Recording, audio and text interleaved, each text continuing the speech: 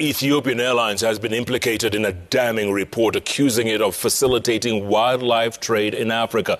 The report, dubbed Cargo of Cruelty by World Animal Protection, says the airline is a major enabler and the most frequently used airline transporting animals out of West Africa.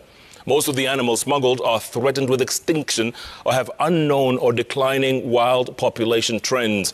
The report shows between 2016 and 2020, at least 25 different species of wildlife, including reptiles, mammals, invertebrates, and amphibians, featured in at least 30 Ethiopian Airlines shipments.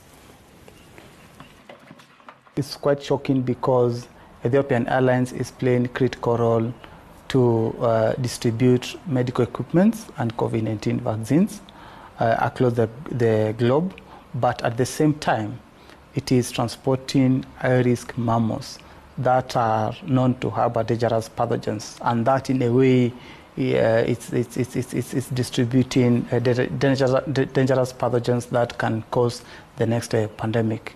So our key call is to ask Ethiopian Airlines to immediately stop transporting high-risk mammals such as bats, primates, and such, and also at long term to stop transporting any wildlife species.